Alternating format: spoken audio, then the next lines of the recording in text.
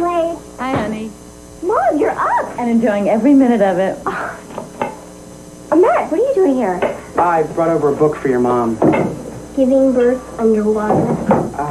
She asked me to stay for dinner. We're celebrating my return to the living. How nice. Matt, could you go help Zoe set the table? How could you do that without asking me first? What did I do wrong? He's your boyfriend.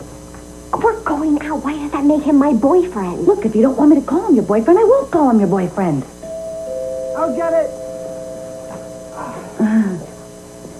So, what's for dinner? Becca's tower. I'll be right back.